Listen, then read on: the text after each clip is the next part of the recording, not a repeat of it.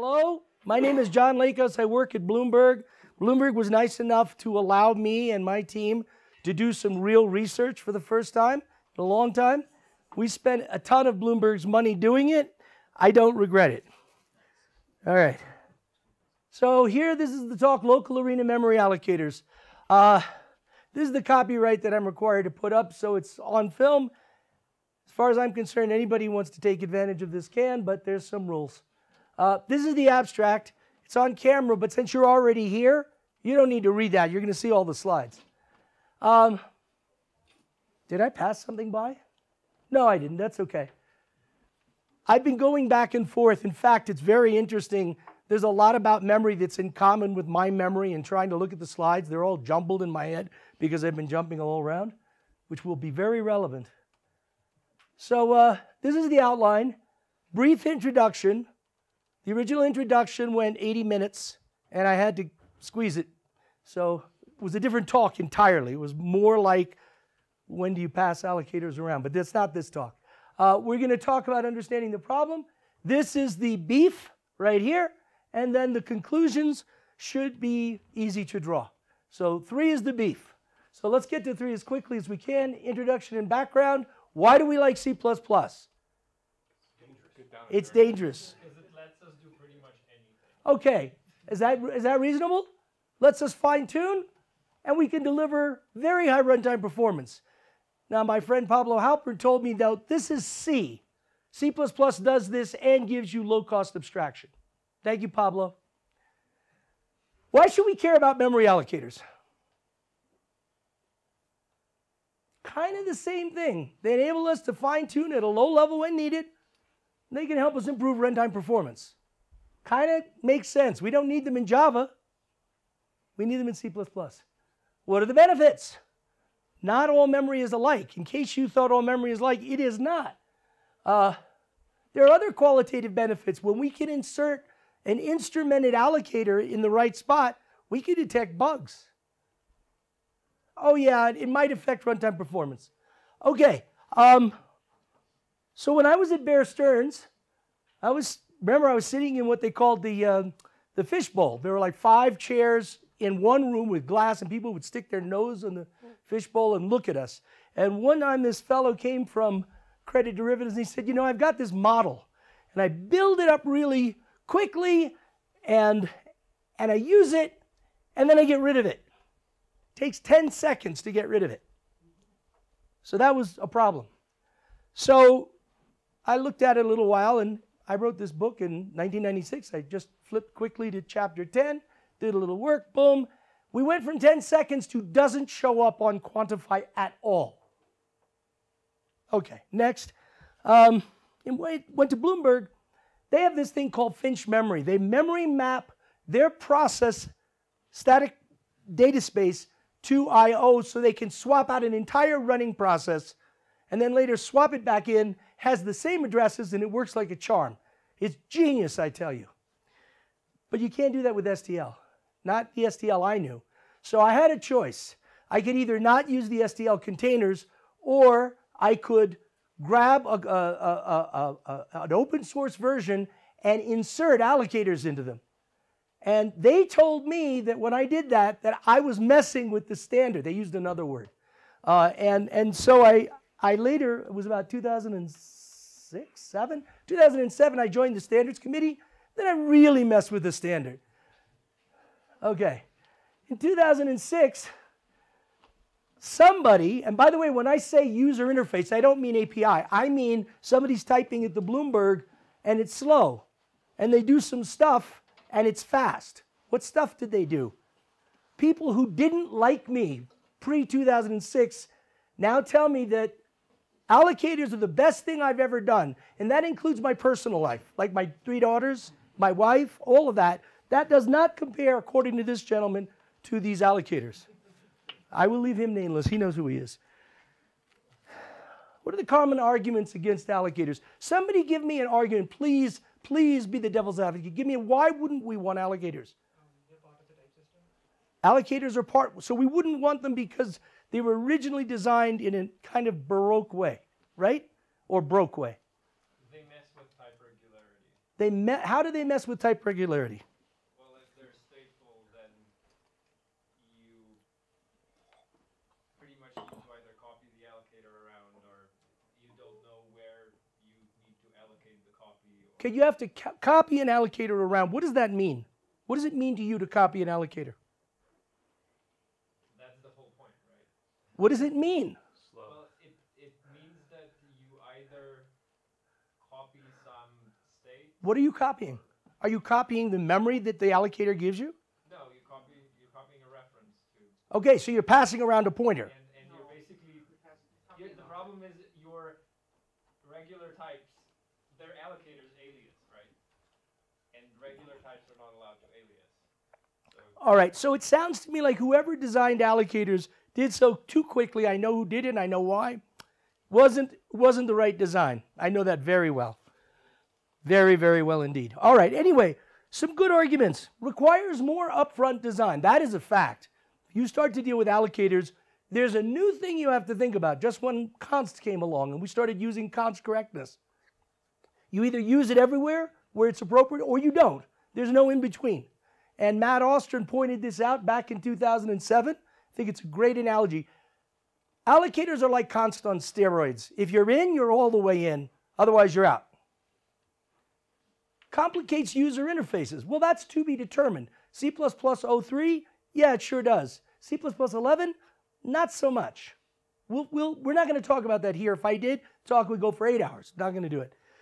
May actually degrade performance. Absolutely, it may degrade performance because when you don't need an allocator, but you still have to accommodate the possibility that someone else does, maybe your code where you don't really care about allocators will run slower. We don't need a special allocator, or maybe somebody chooses a bad allocator. This happens all the time in my company. Thank goodness we have a talk now so I can teach my company not to do this. It's not their fault.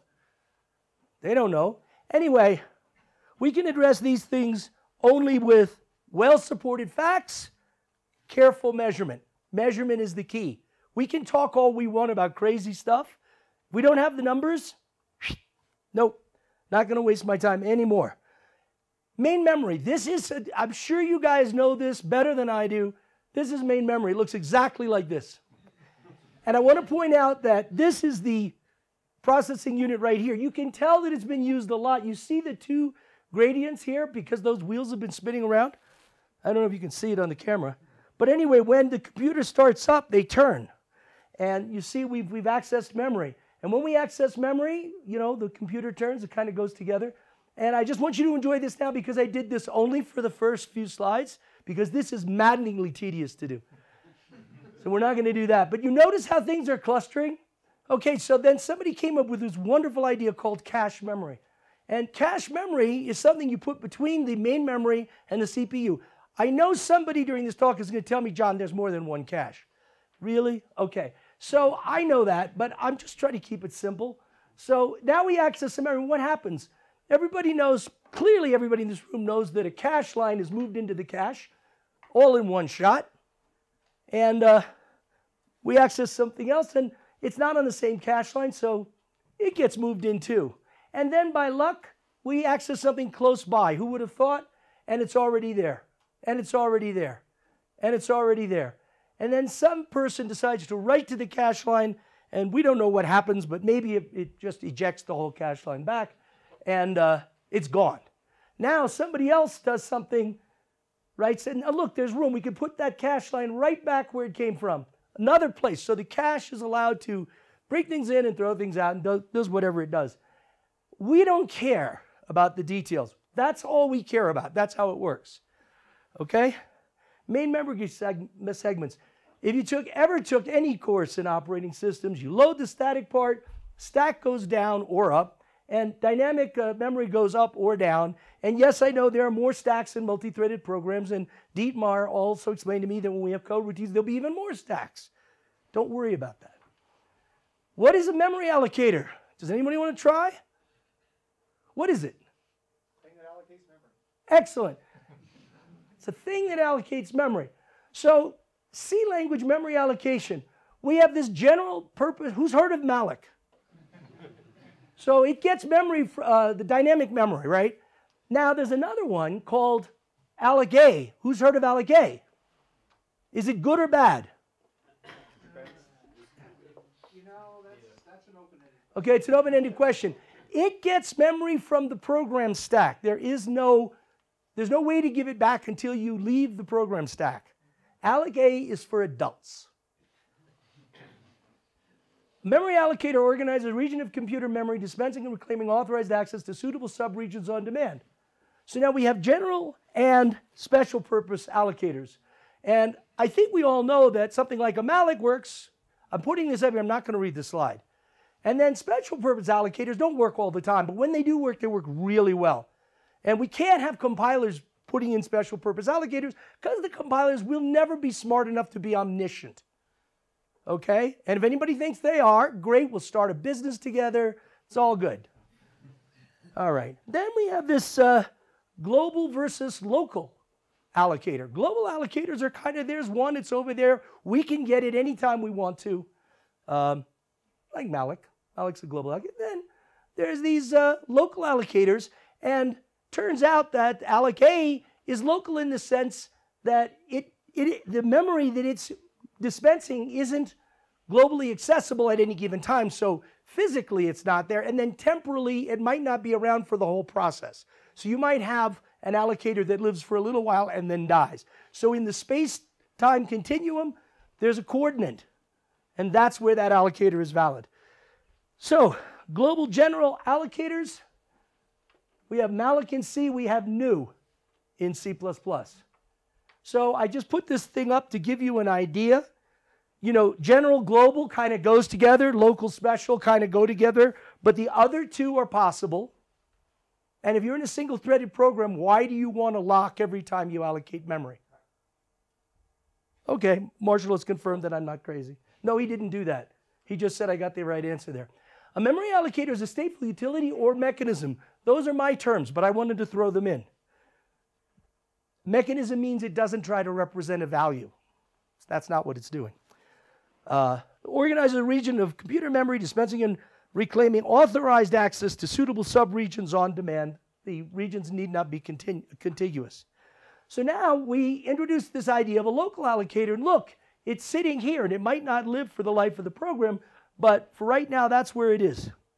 So what does a local allocator look like? Well, you create one. And when you create a local allocator, you can also give it a range to operate on. If you don't give one, one will be appointed for you, maybe, or maybe not. So if you give it begin end, local allocator says, thank you, I'll deal with that. They can allocate and deallocate.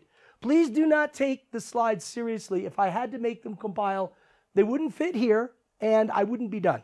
So in case you find it, there are some things that are deliberately broken, and that's okay. One of the nice things about local allocators is we can tell the allocator, everything that you allocated, we were just kidding, get rid of it. We can do that for a local allocator. We can't do that for a global allocator. All right, so memory allocator is the client-facing interface for a stateful utility or mechanism that organizes a region of a computer memory, dispensing and reclaiming authorized access to suitable subregions on demand. Don't have to be contiguous regions. Okay, now you know what it is. We can supply them in multiple ways as stateful utilities like malloc and free, but that doesnand support objects. We can use what I'm calling a reference wrapper, which is we're going to pretend that allocators are copyable even though they're not. And we're going to wrap them up in this nice little reference wrapper, which is syntactically incorrect here, but we're going to do that. And the good news about that is, well, the allocator type is available for use by the client's compilers. The compiler can look in. It's very wonderful because it's all done in compile time. Can look in and go, wow, I know what's going on. I'm going to be really fast. Unfortunately, it forces our client to be a template in order to hold an allocator reference. That's bad. It affects the C++ type. That's bad. So we'd like to fix that so we can pass it around using good old object-oriented programming as an abstract base class. And that's really nice because now we can hold on to it, right? We can hold on to it by its base class. That's awesome. It doesn't need to be a template. And the allocator doesn't affect the C++ type of the object. And if we wanted to, though it's not important, we don't have to decide at compile time. We could decide at runtime, but that's not important. What's important is the flexibility in software engineering not to have to make something a template that otherwise wouldn't be. Okay? But there's this other matter. Must be accessed via virtual function interface. And we all know that they're dog slow, right? We all know that. Like, we wouldn't even have this discussion. And the other thing is, we might have to store an extra pointer size in our data structure. And of course, that's going to kill performance. It's going to go right down the tubes. We all know that. So we're not even talking about that anymore. Any questions? That's the introduction. Not too bad. Not great, though. It's 15 minutes. Oh, dear. Anything?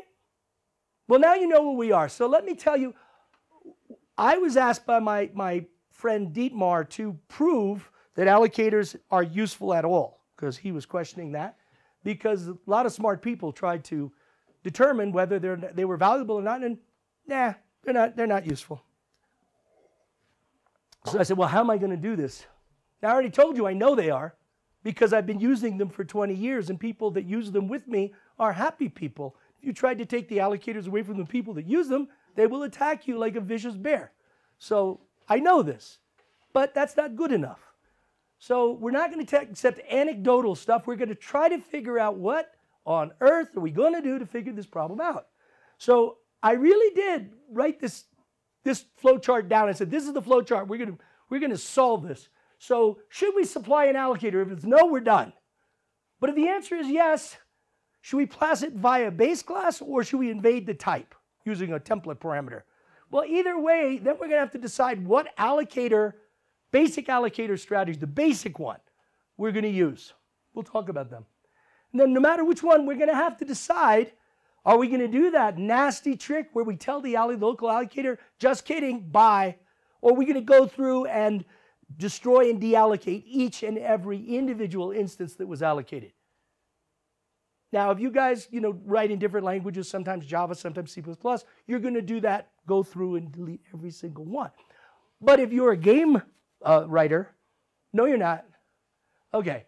Anyway, we get to the bottom over here, and that's where we are. So this is our tool chest. You can write allocators in so many ways I can't tell you. What's the most famous allocator that anybody can name right off the top of their head who's at least 50 years old? Stud allocator. Slab. Okay, it's called the Lee, Doug Lee algorithm. It's I believe, I sure hope so, it's a coalescing allocator. And back in the day when memory was short, not short, I want to say that, we had to do things a little differently than we do today. Virtual memory helps a lot. And so things are a little different today. And so today, general purpose allocators tend to be pooling allocators, not coalescing allocators. I know you all care. We don't have any coalescing allocators in the standard. We have only two. But I'm getting ahead of myself. So we have the global allocator, and we can pass to the global allocator, we can pass it via a type parameter or an abstract base class. Those are the two ways we can deal with global memory. So that means when we're using the global allocator, that is it. We have two options. But when we're using local allocators, we have three. We have something called a monotonic allocator. I will explain this. We have something called a multi-pool allocator. I will explain that. And we can actually chain them and do a multi-pool backed by a monotonic. Now, I'm not a big fan of templates, I got to tell you, because people misuse them sometimes. When I say I'm not a fan, I'm not a fan when they're misused. Notice I use template notation here because that reads multi-pool parameterized by monotonic, and that's exactly what it is. Saying when you're using the multi-pool, if it runs out and needs more memory, it goes to the monotonic. So the notation is awesome. All right, then the next thing is we can pass it by a type parameter or an abstract base, and then on top of that, we can do normal destruction or wink it out, right? Can't do that over there. So that gives us 12. So we have 14 allocation strategies. That's it. Now, of course, there are an unbounded number of allocation strategies. We're going to live with 14 for the purposes of this talk. Good? Anybody disappointed? 14's not enough? Okay. So here they are. Quickly remember everything on this chart. So allocation strategy 1 is the default allocator. So there it is. That's 1 and 2. And so here, the standard allocator, allocate and deallocate, we just implement in terms of new and delete.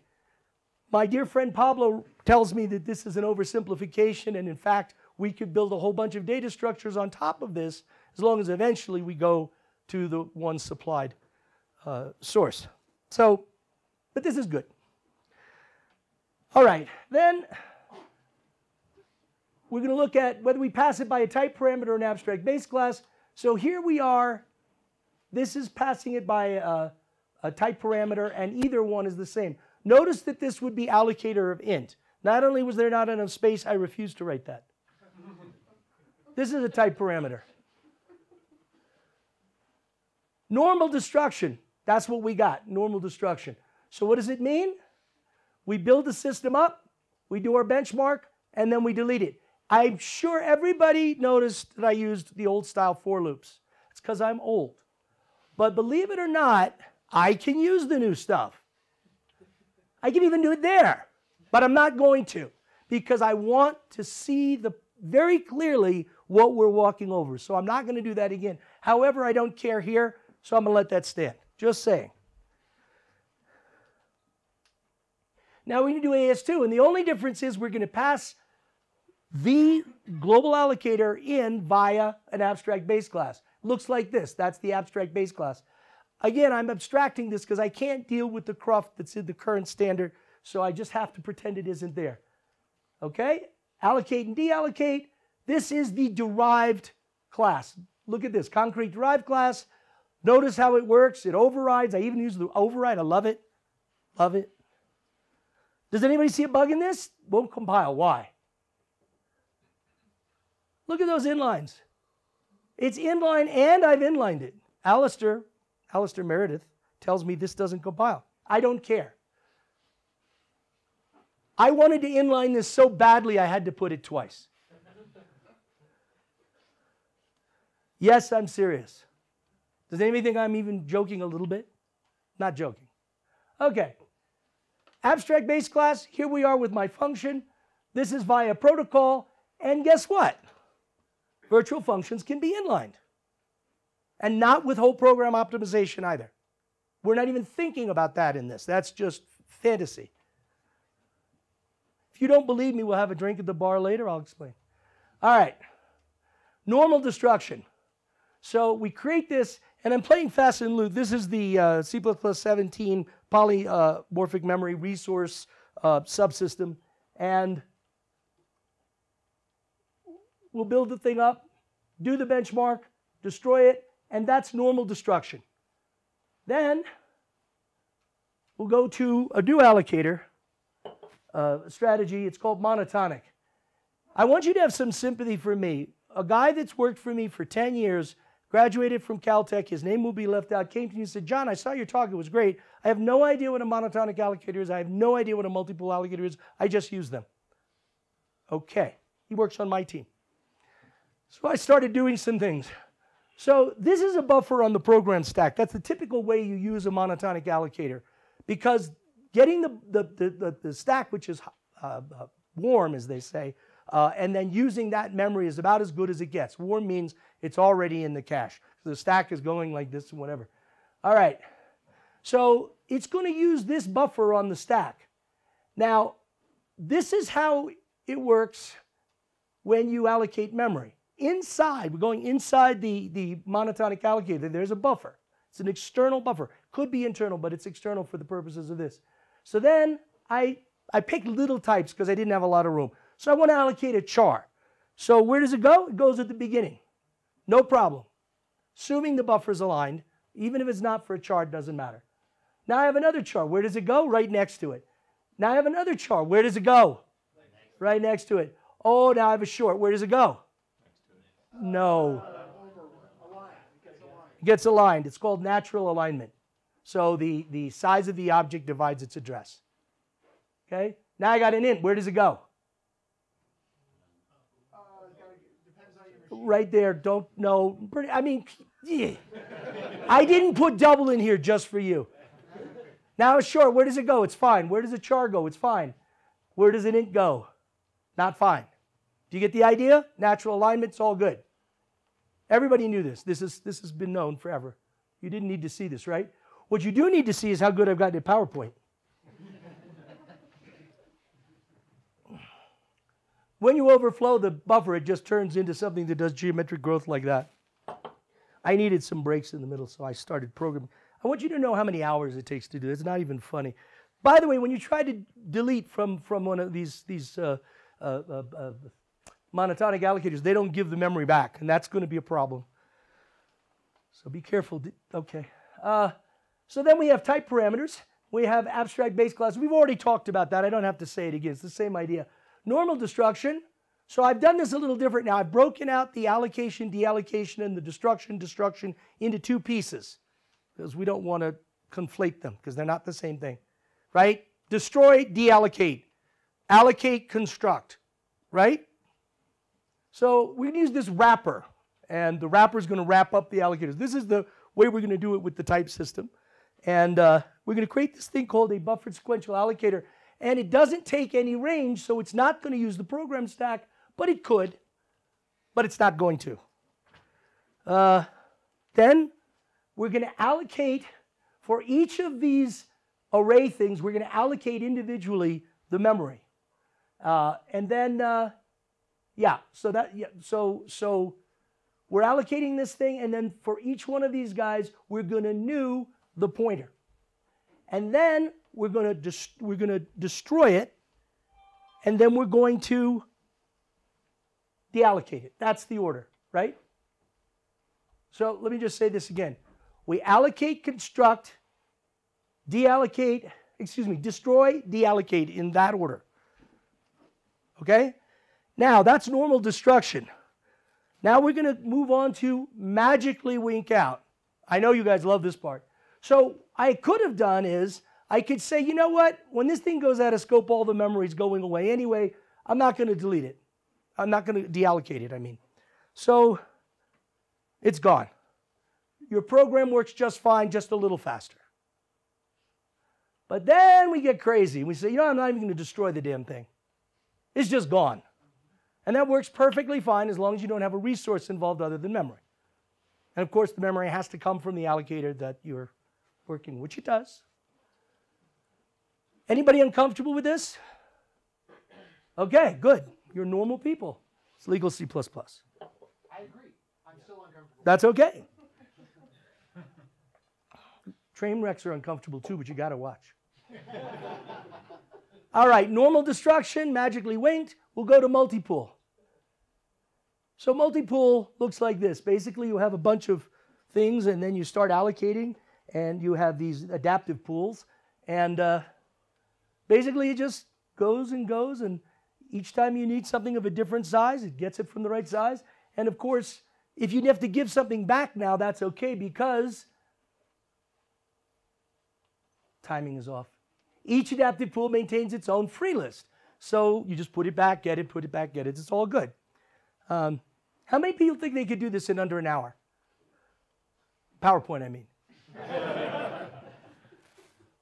Don't even think about it. All right. Notice the top is 2048. If you allocate something larger than 2048, it's a pass-through to the backing allocator. So if you had a complex strategy, it would go straight to the underlying monotonic, for example, if you started with a multipool built on top of a monotonic.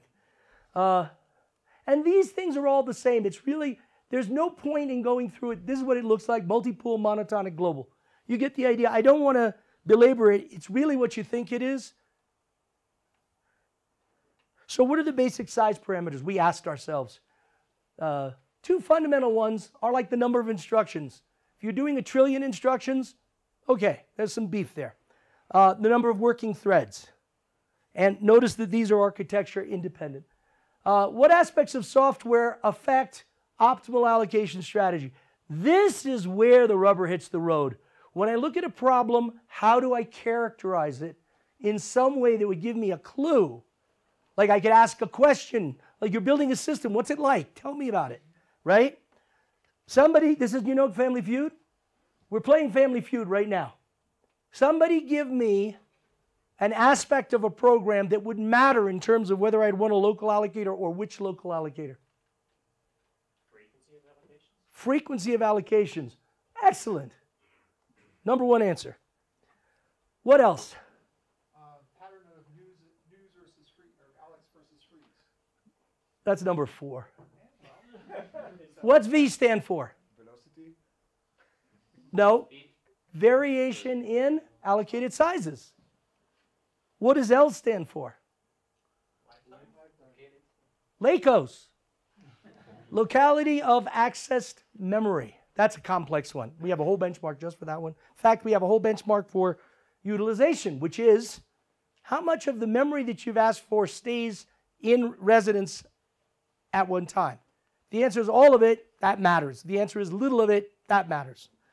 Finally, contention, and that's going to apply only to the final benchmark. Now, it turns out these dimensions are not orthogonal, but what are we going to do? We're going to map them onto 0 to 1, where 0 is no and 1 is as much as it can be, and everything in the middle is meh. All right. So that's what I just said. The dimensions are far from independent. Let's look at density. The idea is if you don't allocate anything, you don't need to worry about an allocator. And if you do allocate a lot of things, well, that's mostly what you're doing is allocating and deallocating, and you don't really do anything else in your program, well, then you're just messing around. But that's okay. But you get the idea. If there are a lot of allocation and deallocation strategies, allocation and deallocation operations going on, whatever their order, then this is relevant. Consider populating a vector using pushback. If you populate a vector using pushback, let's say to 1,000,000, how many operations are going on here? Certainly the 1,000,000, right? Plus some others. How many allocation operations are going on if you don't pre-size it? 20. Would you say this has closer to 0 or closer to 1 on the allocations for the vector? Closer to 0. Good. You get the idea. So now how about variation? I think you get the idea. If they're all the same size, well, that's a 0. If they're all different, that's a 1. Now this one is extremely hard, and with some luck you'll appreciate it, maybe. Locality has 2 parts to it. Locality has the temporal part, and it has the physical part. Because remember I said there's a 2-dimensional space going on here? So L is roughly, and I made this up, so I could be wrong, L equals I over mt to a 0th order approximation. The only way this is valid is, in other words, when M goes up in the subregion, your locality goes down. When the number of transitions goes up, your locality goes down. That's all it means. Just an inverse relationship. If you forget about the temporal part, then physical locality is the number of instructions hitting a chunk of memory. And if you think about the temporal part, it's the number of instructions you execute before you go away. Does that make sense? So if I execute 1,000,000 instructions and then go away, that's very different from I execute an instruction and go away. Okay. So you get the idea roughly? Say yes. You're not going to be held to this. Can everybody read this, please? Just read it. Does anybody not believe it? If you don't believe it, read it again. Read it until you believe it. Does anybody think this is false? Come on, be honest. Tell me why. Because? Because we read all the time, but we might not allocate a lot. Like they're not correlated. Wait. I said the locality can play a critical role. I'm not asking you to agree with me. I'm asking you to disagree with me. Are you agreeing with me? Yes. Oh, I heard. Okay. It's hard to disagree with that. All right. Does anybody want to try really hard to disagree with it? This is really true. All right. Utilization. This turns out to be a big one. Utilization. You're going to ask yourself this question more than you think. If memory is repeatedly allocated and deallocated, your utilization is minimal. If you allocate everything you're going to allocate before you deallocate anything, it's maximal. And there's everything in between. The trouble is, once it's not maximal, you're in dangerous territory if you use certain allocators.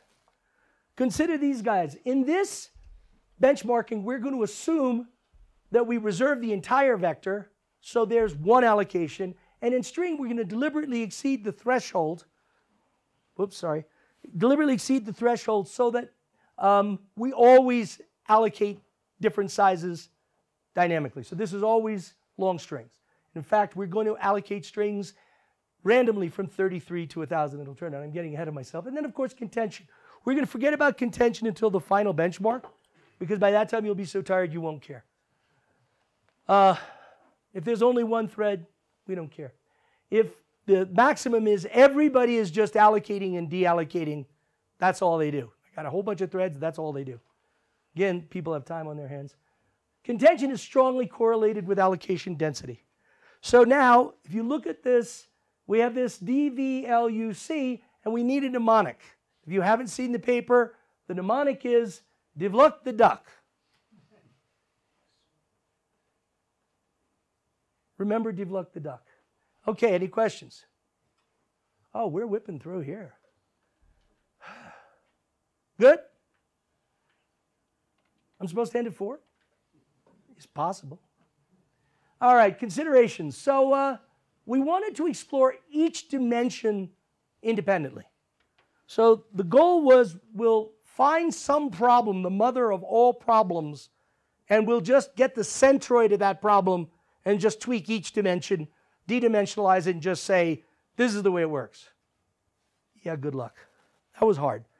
So we settled on 4 different benchmarks, one for the first 2 and one for each of the remaining 3. As my mother used to say, do the doable.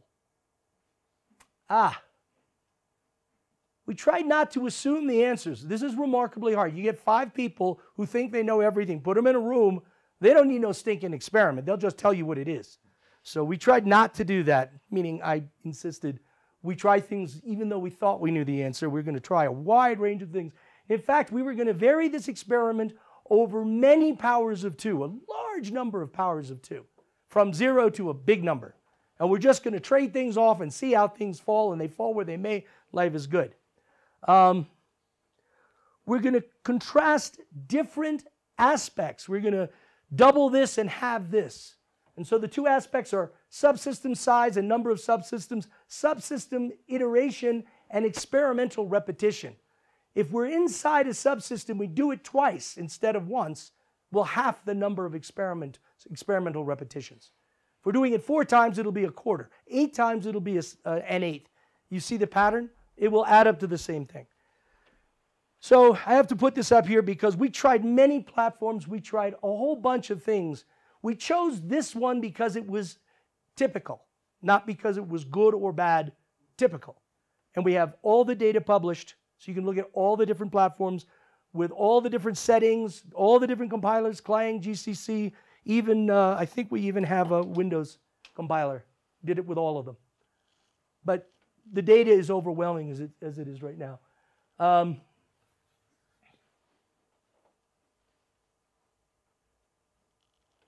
Okay, so only benchmark 4 used concurrency. Does anybody want to recommend that I just give up on local allocators? We'll just use one of these global implementations? Because they're so good. Lord knows people have worked on that a lot longer than I've worked on it. So are these good enough? Yes. Who says yes? No. You do? I know them as the user. They're good enough. You mean I don't need local allocators because they're really good enough? I think you need local allocators. So they're not good enough in all cases. So we tried these instead of the ones that came with GCC. They weren't better. GCC has learned the tricks of the trade and it's just fine. So that's not going to solve our problems. I want to explain to people there will, yes?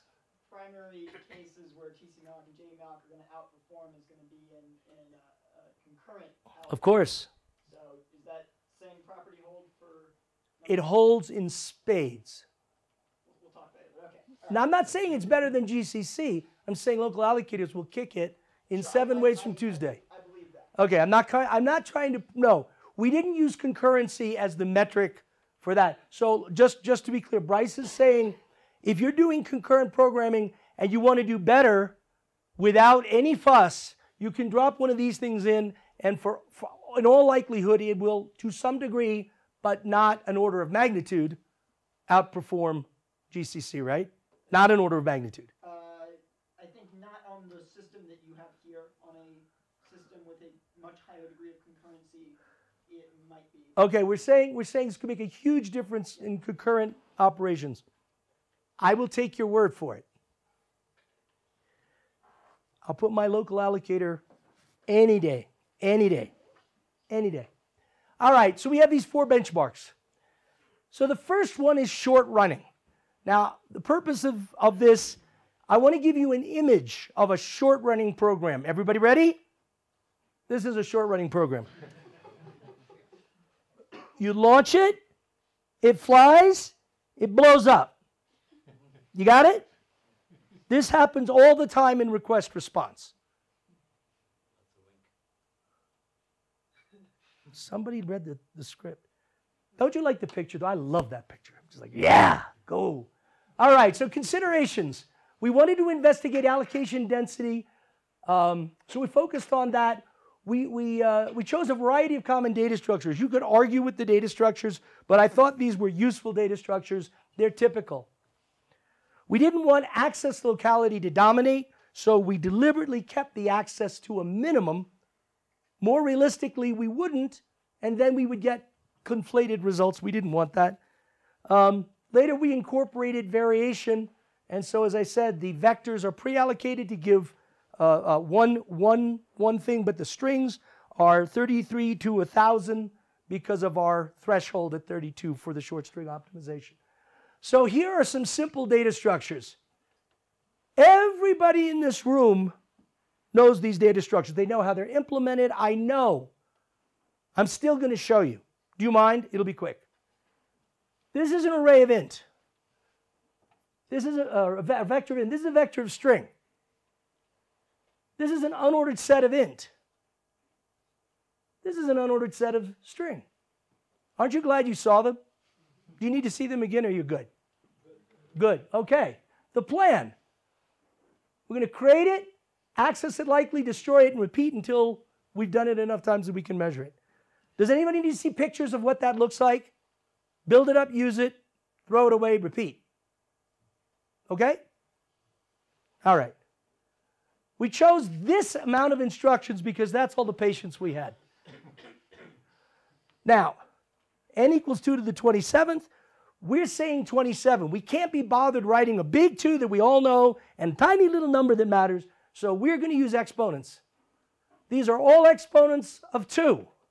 Remember that. If you see a number, you go, wait a minute, this doesn't add up. Every result that you see is going to be runtime in seconds. Keep that in mind. So for vector of int, here are the 14 allocation strategies. The sizes are down the left. This is all crystal clear, right? So remember that those are all times in seconds. Not helpful, right? You know why? Because it doesn't have any headers. Look at those nice headers. Now you know it's a vector, and you know we have global, monotonic, multipool, and multipool of mono. For the global, we have only the regular way and a virtual function call, whereas with the local ones, we have the parameterized type and the virtual. That's the next significant bit. And then for each of those, we have wink it or don't wink it. Now, I know this will help. If we add that, you can see better. In fact, let's put the line all the way down. See, it's getting better, right? I have to ask this question. Anybody ever see The Wizard of Oz? What happens when Dorothy lands in Oz from Kansas? What happens? No, not the witch. Oh, lands in Kansas. No, she lands in Oz. What happens? Color. So these are the colors we're going to love. Now, the best thing would be if there was some mechanical way to match color with value, so that really small numbers were green and bigger numbers were yellow and even bigger numbers were like orange. And the really biggest numbers were red. Does anybody want to see if we can summon up the gods of Excel? Check that out. Now you can look at this and stop worrying about the numbers because the pattern shows up if there is one. But this is a vector of int. It's not particularly interesting. That's why it's first. It's not particularly interesting. Let's look at a vector of string. Oh, see something? I'm not telling you what's going on yet. I want you to get these are small data structures. The next round, the next set of 8 after these 4. But just take a look. I'm going to move on. This is an unordered set of int. And now we see this. I'm going to, yes? Okay, so are these averages across multiple experiments? Yes. These things have been run God knows how many times, and then we get rid of the top and the bottom and take the average of like the 8 in the middle. What's wrong? What's the? I'm just curious as to what the variance is. So I don't have the statistic that you're asking for, but what I will tell you is, I know what you're trying to say. Is it all over the place? For these first 4, it's very large. Especially the first one, it's crazy. Where it calms down is the slightly larger data structures.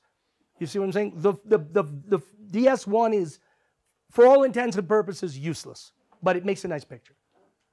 So that's why I'm not spending a lot of time. Here's an unordered set of string, and you can take a look. Now, remember, I just want to point out that these are the global allocators, the red ones. These are the monotonic, the green ones. Multipool, the orange ones. Multipool of mono, the slightly less green ones. So from a distance, when you look at this, from a distance, this is horrible, this is really good, and these are in between. That's a big picture, yes? Question about the multi-pool. What is its backing allocator if not the monotonic one? The multipool allocator is backed by the global allocator. The multipool of monotonic is backed by the monotonic, which is backed by the global allocator. All right, this was just to get you oriented. Any questions on this? Now let's get to something a little more beefy. Any questions? These are the data structures here. We have a composite elements. They're larger. We wanted the runtimes to be comparable, so we created an intermediate element size of 2 to the 7th, and so we stuck that thing in the middle. So the outer size is S, the inner size is fixed to K, stays the same, and the experiment repetitions are like this. So as this gets, as the outer size gets bigger, the repetitions get smaller. That's the idea. And we're just trading off the container size, right? Smaller containers, more of them, or bigger ones, not so many times. That's it. It's just to see how it affects it. Remember, that's the log, powers of 2. This is DS5. Now let's take a closer look. AS1, 0.97. AS2, 1. That means that with a virtual function call, it's slightly more expensive on this particular one for the global allocators. Just take a look here. 1920, 1919, 1922, 1919. It's almost within the noise thing. And I want to tell you that Clang does not devirtualize pretty much ever. At least it didn't while we were doing this, but GCC does. And it's not a surprise because the compiler has access both to the container and the inline methods of the allocator. The same code gets laid down either way, or it can. So I'm just saying, this is just a fact. Now, that's not always the case. Notice that the winking makes a difference here.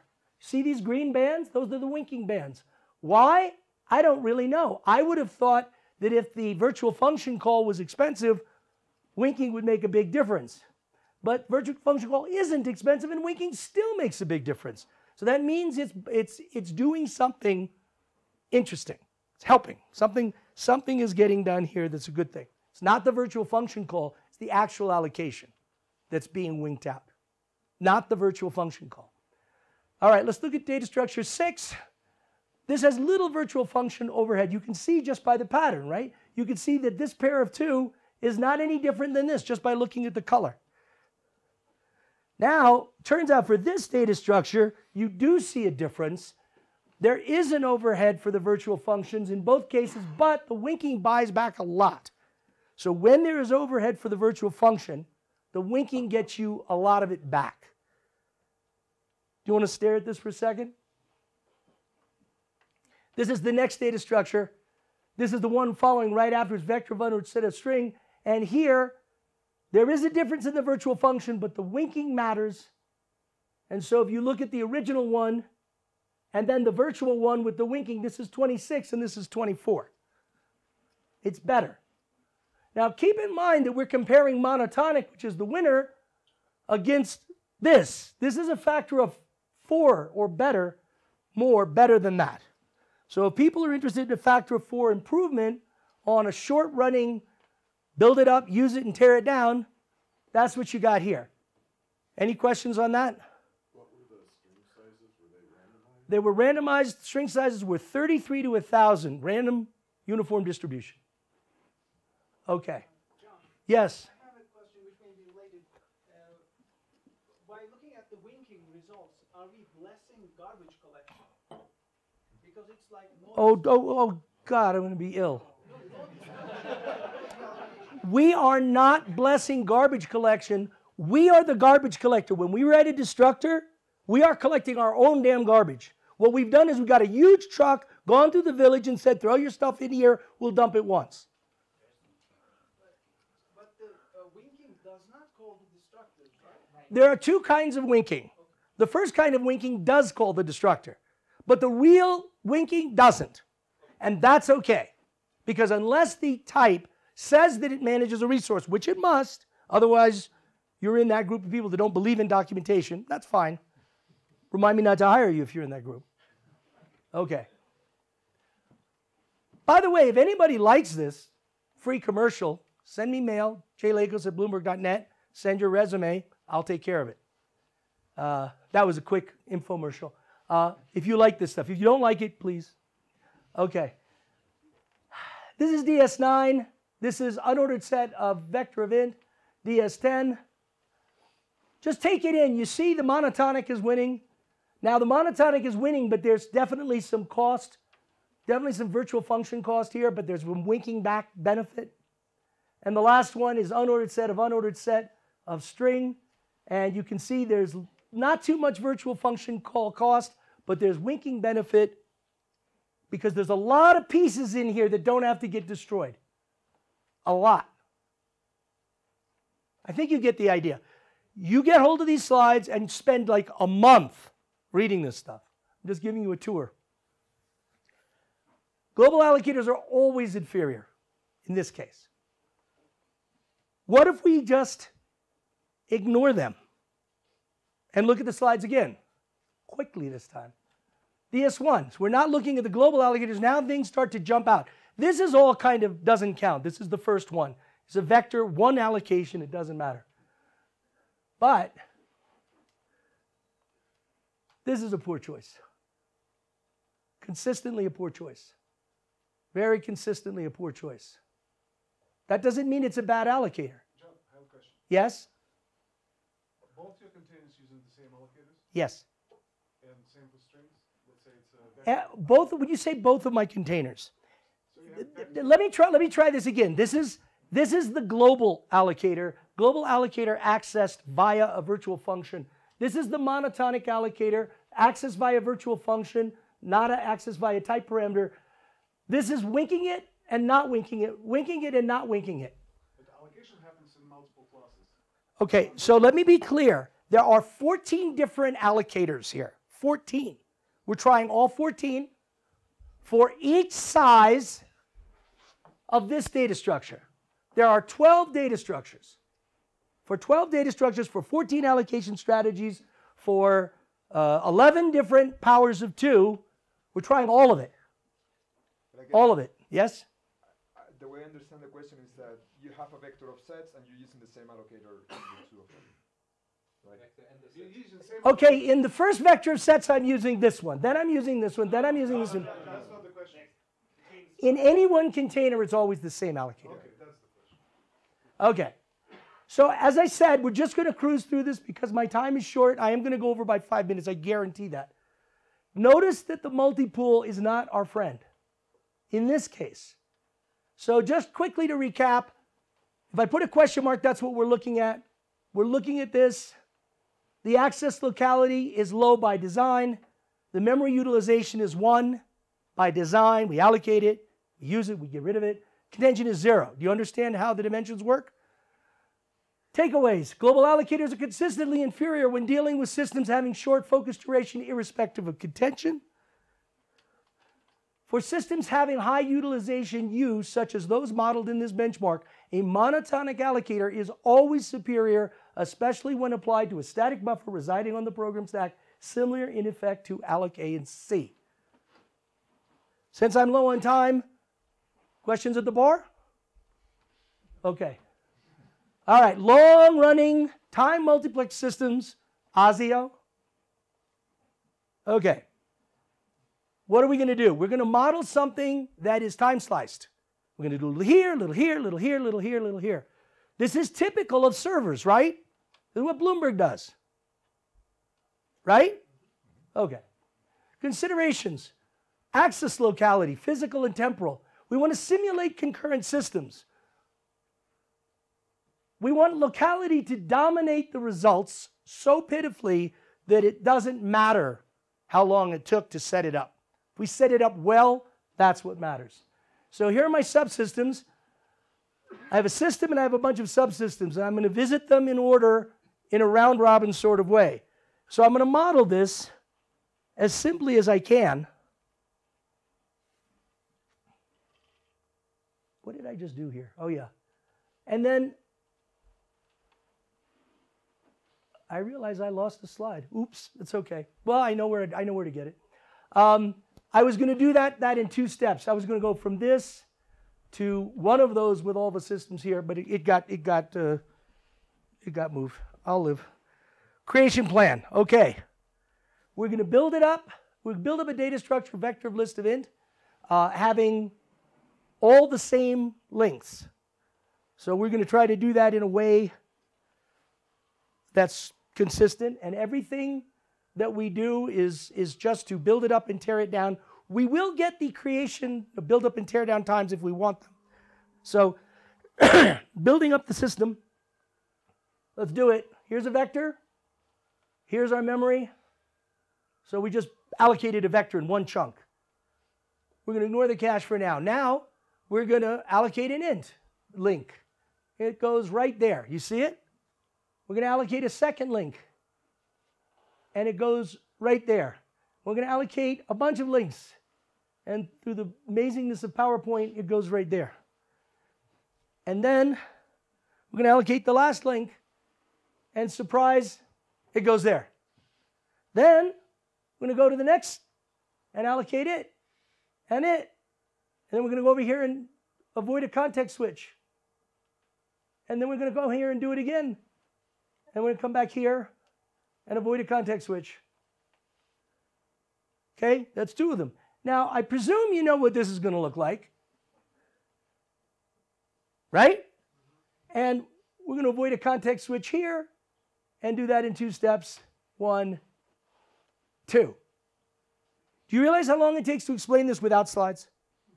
Wait till you see. Access plan. Visit each system in turn. For each subsystem, write to each of the int values in order. Repeat the sequence of writes for a total of I iterations. Advance to the next subsystem. Repeat for our repetitions. The result is wall clock runtime. Okay? No memory is allocated or deallocated. Alert. Write to each int. So what does it mean to write to each int? Well, here's the first subsystem. Let's write to the... That's what it means. Now, you never know how many subsystems we're going to have. It could be very long. I don't know. Who wants to bet? I think it's about done. Okay. So now that's one time through. Now we're going to repeat for I iterations. So I is 2. So we're going to go through each subsystems twice. Whoops. Sorry. I got too excited. I did a lot of the stuff that I did was to take away from my thumb pressing so it would do it automatically.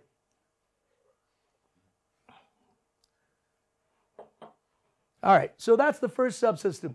Advance to the next subsystem. Hey, John, Yes? do you do any reads? It's actually an increment. Okay, that's so yeah, about that. We're speeding up the system. Now we're going into warp drive. I trust everybody gets the idea. This is a long-running system, so I have to torture you. There will be no surprises on this one, but there will be some amusement on the last one. Oh, wait. We don't know how many subsystems there are. There could be a lot of subsystems. So if I is, if the size of the subsystem is very small, then the number of subsystems could be very large. Anyway, when we finally get through that, we do the last one the same as we did all the rest, twice through, and we're good. All right, repeat the entire process for R repetitions. So what does that look like? Well, keep in mind that this number is going to add up to 256. When I say add up, the exponents add up. It's going to add up to 8. So we go through the thing one time, what we just did. That's one iteration. Then we go through it a second time. It's a long-running program. I want you to feel the pain. Do you know how long it took to animate this? So the idea is we're going to just go through 2 to the 7th times a large number, and then we'll move on to the next slide. Everybody gets the idea? We go through forever. Forever. Forever. It runs for days. Okay. The results or experiments are wall clock runtime. No memory is allocated or deallocated. Here's the pseudocode. Notice it's pseudocode, so I could comment out the using namespace. I really like that. Then here's what we do. We create a vector of int. We build it up like that. See, that's what it's supposed to look like. See those little ints there? And then we, the current system, this is how we access the current element. So it's just like that. And then we're going to do that for each E in system K. So each one of those is going to happen. And then we're going to do that some number of iterations like that. And then we're going to have some number of subsystems down there. And for whatever's left over, we're going to go through it forever. Get the idea? That's the algorithm. Does everybody understand the pattern? So quadruply nested loop. Big time. Okay? The product here is going to trade off. The product there is going to trade off. So we have total number n. We have the memory, the physical size, and the temporal axes.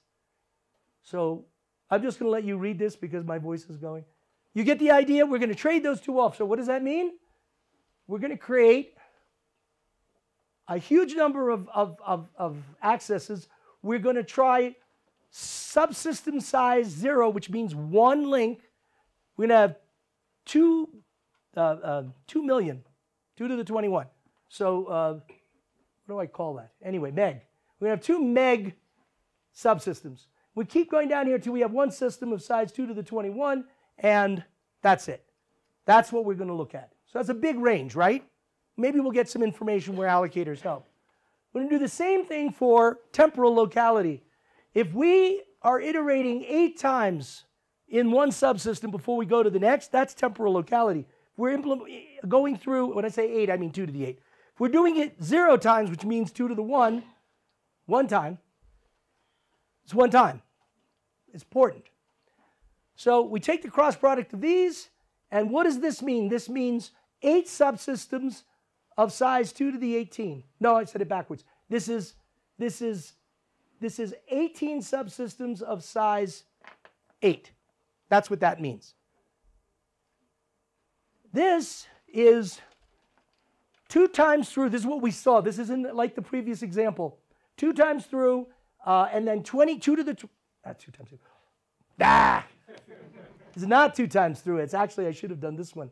So this is another bug. This is 4 times through, and four mega repetitions, 4 million repetitions. All right, so I see a couple of bugs in this. All right, so I may have gotten this wrong. I have been up late recently. So anyway, this says previous. So this is 2 iterations because this is, yeah, but this is right. 2 iterations and 128 repetitions. That is right. 2 to the 7th is 128. Now, if I move it over 1, it's 4 iterations, 64 repetitions. If I move it over one, it's 8 iterations, 32 repetitions. And here I'm going the other direction, 8 subsystems of size 256K. This is 16 subsystems of size 128K. And this is 32 subsystems of size 64K. You get the idea, right? Everything here is measured in wall clock time in seconds. And the pattern that I showed you there about the way the numbers are increasing up and out is a suggestion. Okay. Whoops, it paused on me. So let me go back to it. So we're starting here. We're starting here. And the first thing I do is I read in my vector. And then I read in my first subsystem. So that's, once I read in my first subsystem, I'm in cache and I'm looping on my first subsystem for as long as I want to. Nothing's happening. Then I go to my second subsystem and I read that in and nothing's happening. Then I go to my third one and I read it in and nothing's happening. And so on and so forth. And it keeps going until when? Until I get through all of my repetitions. So it's cycling through, but I can't fit my whole system in. If I could fit my whole system in, it's all meaningless. So the point is it's going through and it's cycling. You follow what I'm saying? But at least I can do all my iterations, all my locality in one shot. That's a big deal. Okay. The world is not as nice as that. If it were that nice, we wouldn't need allocators probably. But it's not. So the shuffle plan, what we're going to do is we're going to shuffle the memory. And we are going to do that by moving stuff around. Pop the front element, push it on somewhere else, advance to the next subsystem, repeat until all the elements are sufficiently shuffled. Resulting experiment is a shuffled system. And we can also measure the shuffling time. Because, anyway, so this is the way it works. We're going to ignore the cache. I'm going to copy that value. I'm going to move it away. Move that guy up. Yeah, this is easy animation. No problem at all. So what we're doing is we're creating a free link. We're creating a hole. And that's because we've given it back. We've deallocated it. Now we've allocated. And I'm doing it this way because it's likely a pooling allocator will likely get the same one back. But we don't know that. Can't assume that, but that's what's happening here. And now look, it gets a different color. Now that color corresponds to the subsystem that's doing this. Now, I think you're going to get the idea, and sadly I'm going to have to repeat this for a while so that you just follow, but the idea is we're going to go to each subsystem. There's the freed link.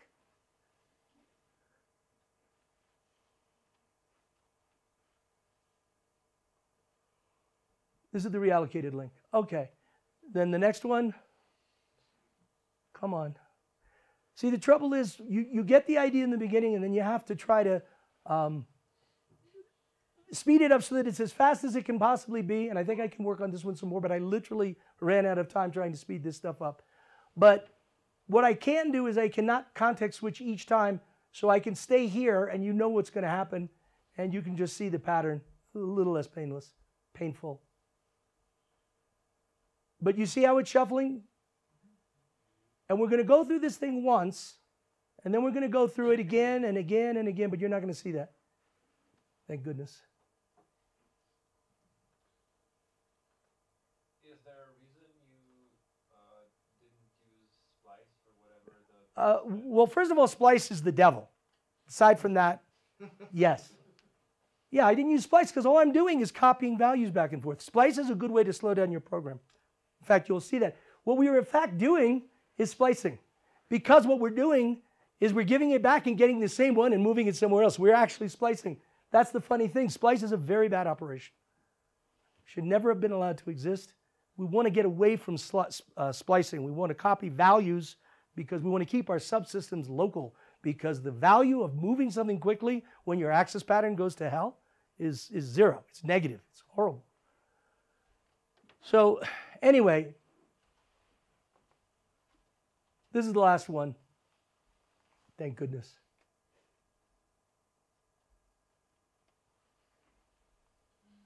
So that's the freed one. We put it back. Okay. Go. Okay.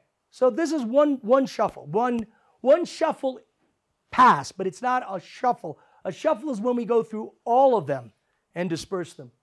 So we repeat this however many subsystem sizes as we want. And I know this isn't random, but I didn't have the patience to actually put in random ones. So pretend that's random. This is diffusion. It's hard to see that. All right, that's another bug. This is diffusion. This is not fragmentation. Fragmentation looks different. This is fragmentation. Okay. You're going to have to write 20 on that. This is worse fragmentation. This happens with coalescing allocators. We don't have them. If you ever use the word fragmentation when you're dealing with a pooling allocator, just slap yourself. It doesn't exist. Or if it does exist, you have a broken pooling allocator. And I may be overstating that because what does happen is you break your memory up into the different pools, but the idea is it tends to look more like this. So you see what's happening here. Every time I access one of those elements, I have to flush out a whole cache line. And now I've gone one complete iteration, and now there's going to be the second iteration. You see how many cache lines I've ejected because of this? So the other one was cruising, and now I had to bring in the cache line twice per iteration. It's a sad world. Okay. So here's the overall plan. By the way, you put up with all of this so that I can get to something useful now. I appreciate it.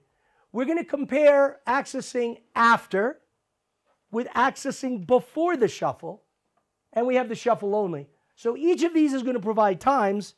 We could subtract from A the cost of setup, but it's negligible, as you're about to see. So we'll ignore that, and really it's going to be the ratio of accessing after divided by accessing before to see the degradation ratio due to diffusion based on some number of shuffles. Negligible. The C's are negligible. This is what you need to remember. Create, shuffle, access over create, access, shuffle. We're doing the same thing. We're just doing them in a different order. Which one do you think is faster? Before or after the shuffle? Before the shuffle, trust me. All right. So here's what shuffling does for you. This is iterations. We're going to, for this experiment, we can do 10 iterations before we move on to the next subsystem. This is diffusion. This is no shuffling. You're not surprised that it's one. This is one list cycling. You're not surprised that it's one. This is after one complete shuffle. It's worth looking at, especially over here. We're talking about a factor of 10, 15. Is a big-ass difference. And so we're going to standardize on 5 shuffles. So 5 shuffles from now on. So this is an important, at a million subsystems, we're talking about serious degradation. So 11 after 1 shuffle, 15 after 2 shuffles. Any questions on this? Okay, that was just to show you that there's the possibility of using a local allocator to help. I didn't use a local allocator at all up till now, right? I just showed you diffusion, and I showed you how bad it gets. So when it gets bad, what do? You go to the doctor, he gives you some medicine. What's the medicine? Guess. Local allocators, okay. Remember this? So the larger the subsystem, the fewer there are, and the fewer the iterations, the more repetitions. And here it's a real number. And here's a picture. It's a 3D color map, which I'm very proud of. And it's showing what we saw before, which is without allocators, this is degradation ratio is after to before. This is without allocators. At the peak, it's 15. Now, this is without, okay. We're shuffling 5 times each. We're varying from 256 iterations here. That's high temporal locality all the way to 1 iteration here. All right?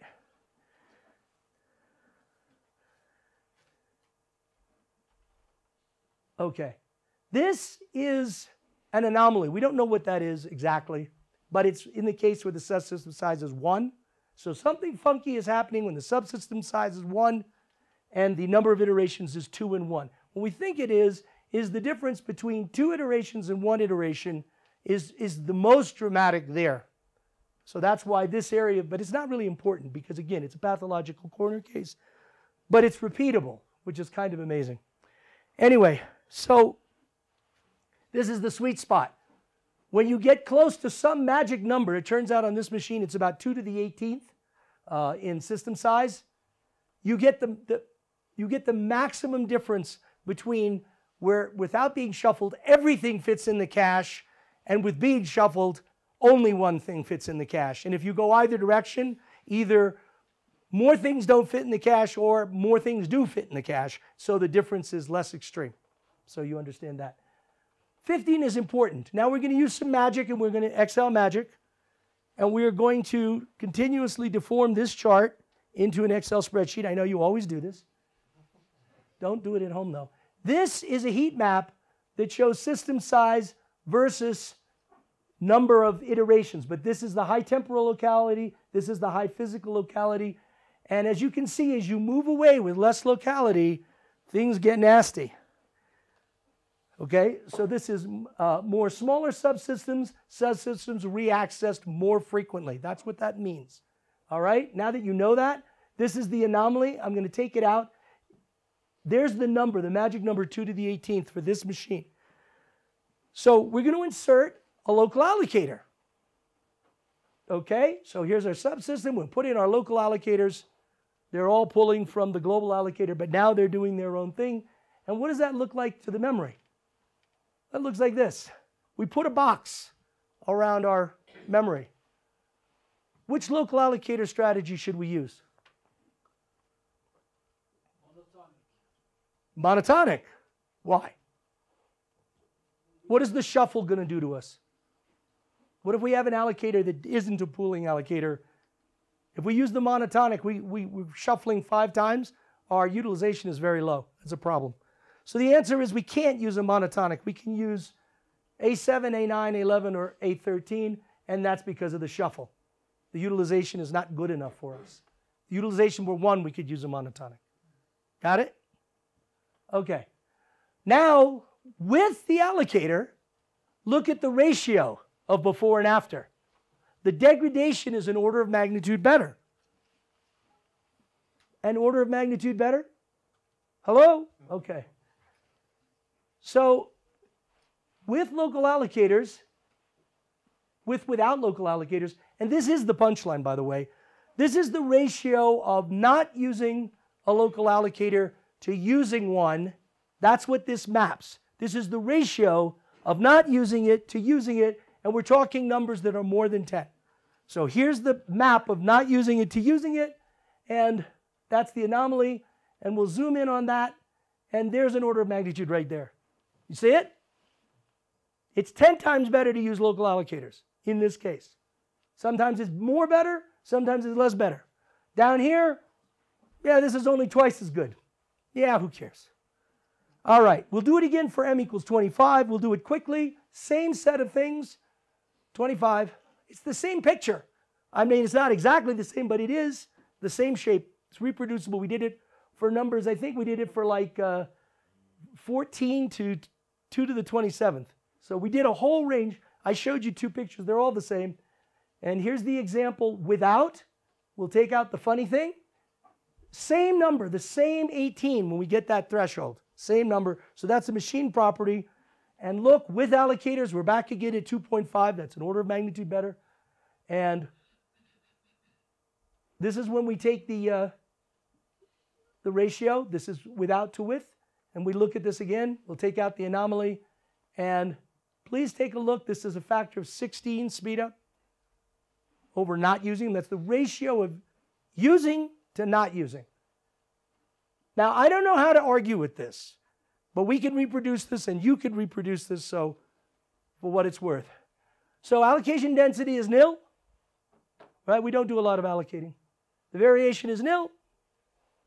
We're measuring access locality. The memory utilization is 1, except for the shuffle. That's a bug. This is unknown. In this implementation, it was 1 because we were using a pooling allocator, but I have to put a 1 with a caveat. An allocator contention is 0. We're not using multiple threads. I get it. That should be a 10. All right. So for long-running subsystems, the speed of allocation, deallocation operators themselves may be entirely irrelevant to the overall performance. Partitioning memory corresponding to subsystems that have physical and temporal locality can nonetheless make an enormous difference in overall runtime. The takeaway here is there are systems where your allocation operations are negligible, but where the memory sits is everything. So whether you have a virtual function call or not is absolutely meaningless in this case. Winking is meaningless. All of it's meaningless. It's the access locality that matters. Questions? You'll be pleased to know that those were the hard benchmarks. The other two are real quick. All right, I'm going to move on to the third one. Short-running varying memory reusability. Like a pump. Just going away. Kind of like the shuffle. Anyway, considerations. We want to investigate utilization. We don't want locality to dominate the results. We're going to measure some sub-dimensions. For example, the total amount of memory allocated, the maximum amount of memory allocated, and the chunk size of the memory that's being allocated. You'll be pleased with this. Instead of actually explaining this, I'm just going to show you. This is how we build it up. Then we proceed like this until we use up our total memory. Isn't this better than trying to explain it? It's just much better. Okay? We do that, and then we get rid of it. That's the experiment. Okay, the results are absolute runtimes, and they're a percentage of the default global allocator. 3 more considerations. Winking out doesn't matter because there's only a little bit of memory left at the end. No mathematical possibility of having that make a difference. And we anticipate trouble with monotonic allocators in this case because we have a pump. Whenever you have a pump, low utilization, you're in trouble. Okay? Remember this guy? When we hit the maximum over here, everything is going to pass through. That's the multipool allocator. So when your chunk size gets too big, you can have a problem. So this is exponents, powers of 2. Total memory allocated is 2 to the 30. Okay, what's next? That's the maximum size. We're gonna vary it from 15 to 20. Then when we get to 20, we're going to vary the chunk size from 10 to 15. This is not a complete treatment. It's just illustrative, but it shows you some interesting properties. So now having done that, absolute times for the AS1 and relative each one on a row-by-row basis. So 12 is a magic number. That's 2 to the 12th. That's 2048. As soon as we exceed that, bad stuff happens. So 2 to the 31, bad stuff is happening. But now if you look at the monotonic and the monotonic backed by the multipool, we have an opportunity for failure. So the next one, we fail. Do you see why? We're failing here because of pass-through, and we're failing here because of total memory requested. We've exceeded the memory of the machine. So you've been warned. And we can keep changing things, and it doesn't change much. You get the idea? So density is high, chunk size variation. That's not true. It's not 0 because we were varying the chunk size. See, when I fill these things out when I'm tired, it's bad. The variation in chunk size was appreciable. We tried different chunk sizes. So that's, is that true? No, that's not the benchmark. I guess I'm getting tired. The variation in chunk size for any given experiment is 0, but we looked at different chunk sizes. So one of the things we were sort of considering is how does chunk size fit into this. But anyway, I might have to put that as a question mark. The locality is low. We did that by design. The memory utilization is what we're looking at, but we did that mostly focused on low utilization. We didn't do anything with high utilization. And of course, there's no contention. So the takeaway tips is never use a monotonic allocator by itself when the utilization U is low and the total number of bytes allocated is large, e.g. in a loop. Don't use a monotonic allocator if you're a pump. If you're a pump, don't use it. Use a pooling allocator. Beware that a multipool allocator passes its request to the backing allocator when the chunk size of memory being allocated exceeds the maximum pool size, e.g. 2048. So you have to know that if you're allocating a lot of chunks and they exceed 2048 and you're backed by a multi-pool, a monotonic allocator, you could overflow the monotonic allocator and then you're SOL. Okay? All right. So we have one more benchmark, multi-threaded. It's pretty straightforward. Really, the point of this, we're interested in knowing what contention is going on. How does it affect us compared to the global allocator? So the plan is for each of a number W of worker threads, for a total of I iterations that we're going to choose, I and N are very closely coupled here. We're going to run this experiment and at the end, join all the threads. The experiment is runtimes and it's relative to the first column. So the plan is, did I put the plan in twice? I thought I deleted that. Sorry about that. Another bug. Additional considerations. The allocation density D is high because that clearly that's most of what we're doing, 2/3 of our operations. And each thread accesses its own private unsynchronized local allocator unless it's the global allocator. No contention occurs unless we go to the global allocator because the local allocators are doing their own thing. And in this benchmark, we really didn't try to vary contention. It's either 0 or it's stinking high, pretty much. Okay? And there were more processors on our machine than the number that we used here, W, up to 8. So here we go. I did this stuff literally after noon today. So if there's a bug here, I wouldn't be at all surprised. The number of iterations is 2 to the 15th. The allocation size is 2 to the 6th. The number of threads is varying over the course of this. And now I want you to look at the monotonic, okay? This is a bad choice because what are we doing? We're in a loop, right? So this is also important. This is a single thread. Now it doesn't look like it makes much of a difference here, but let's just keep our eye on it. This is more than one thread, okay? So we go to 2 to the 7th. Notice what happened on the first row. Having a pooling allocator here doesn't help you that much, right? Because it's just one. Now, if you have only one subsystem, right? Global allocator and a local allocator is the same thing. So you don't expect it to help you. But it will make a difference if you have more than one thread, because then you have more than one subsystem. So when you have multiple subsystems, having local allocators becomes very important. All right, so you see what's happening here? We're increasing the number of iterations, and things are pretty much staying the same. We're not seeing any great change. There's no huge amount of information here, but I will point out that the global allocator is sitting over here around 100%, and these numbers are less than a quarter. So just by virtue of the fact of having this stuff local, you eliminate all of the Herculean efforts that the global allocator is trying to do with thread affinity and all of that good stuff.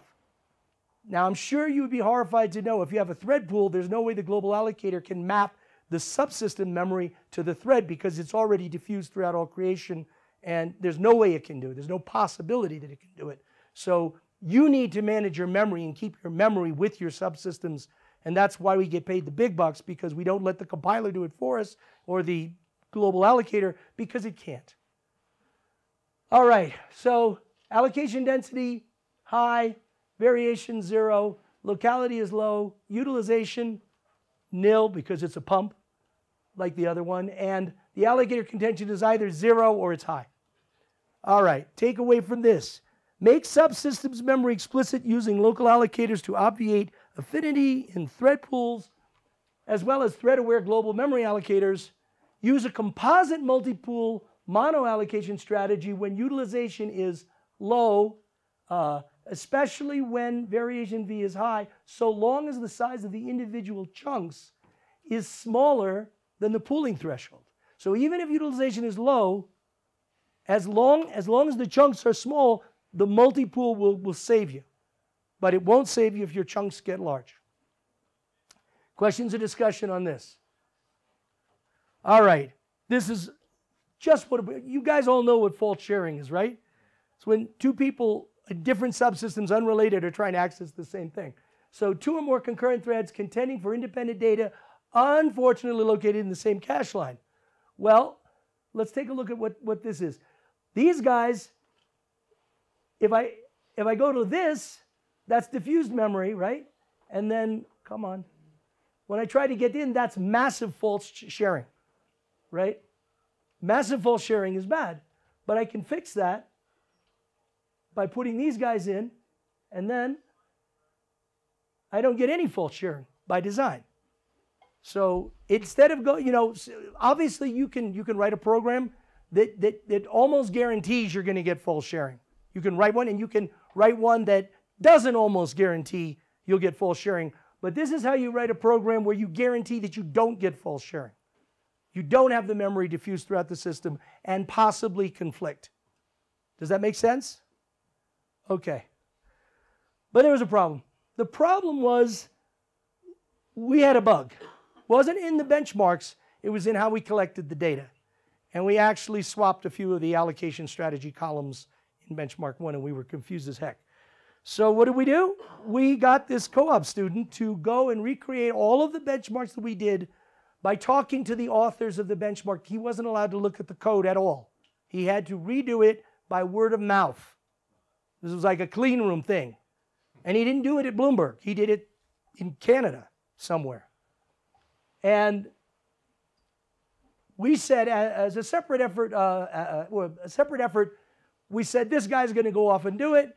And he went off and did an A++ job, came up with a new dimension, fragmentability, a measure of the potential of a subsystem's allocated memory to become diffused throughout physical memory as a result of the interference of other subsystems' memory allocation. If a subsystem is fragmentable, i.e., other subsystems are present in the process and the subsystem allocates more than one chunk of memory, F is greater than 0. So you get the idea, it's also on the scale.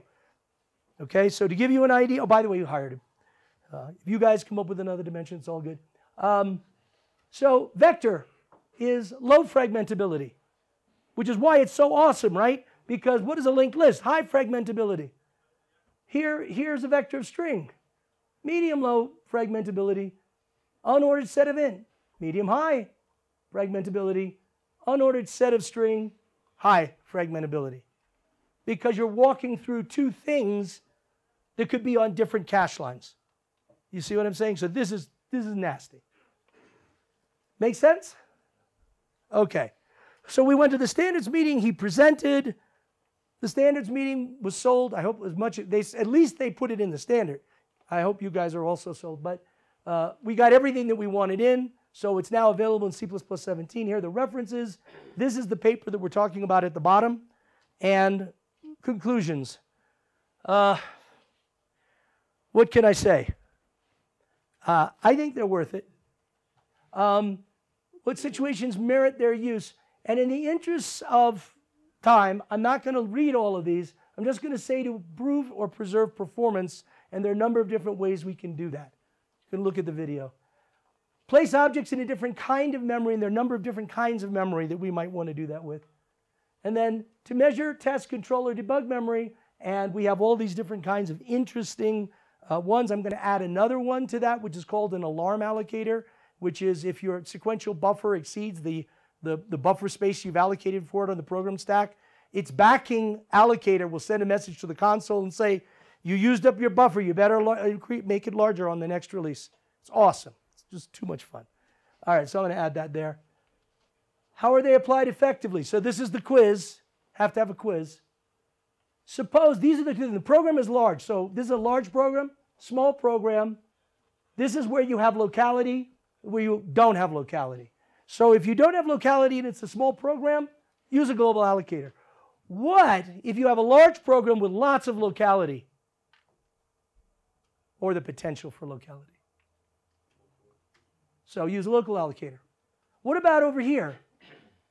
What if it's a small program but I've got a lot of potential for locality?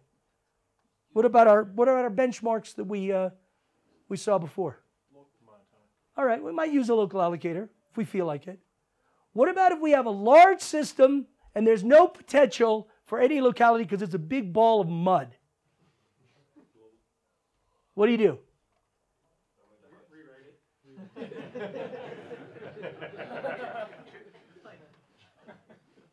Seriously. All right. Suppose the subsystems exhibits high memory utilization. It's the small one, and it doesn't. So it's low utilization, small.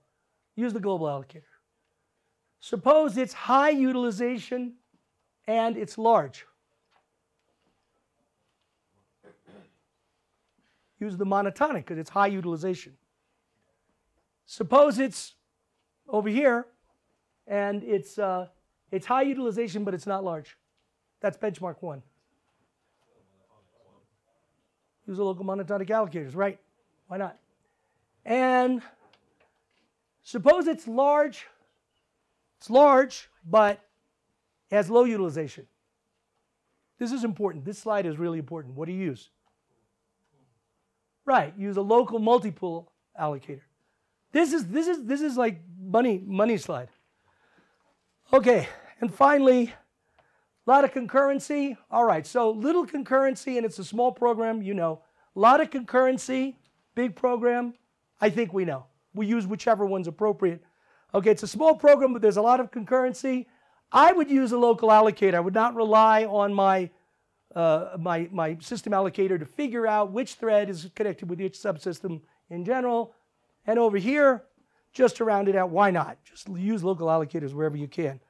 So just to remind you guys, in almost every case, local allocators are no worse and often better than global allocators. And in some cases, it can be an order of magnitude difference. The overhead for virtual function calls, as we've seen, is slim to none. And sometimes it's completely meaningless because the problem doesn't care. So you need to know that. So our conclusion is object level control over memory allocation is intrinsic to C++ and must always be there if we hope to maintain this language's supremacy as the best performing high level systems language. Supporting object specific memory allocation is admittedly an added burden exacerbated by an initially difficult to use model, which is finally being addressed in C++ 17 by polymorphic memory resources. Any future incarnation of STL should incorporate the lessons elucidated here.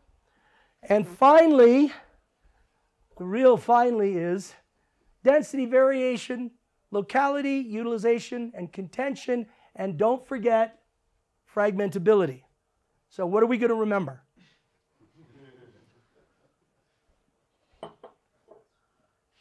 Okay? And that's the talk.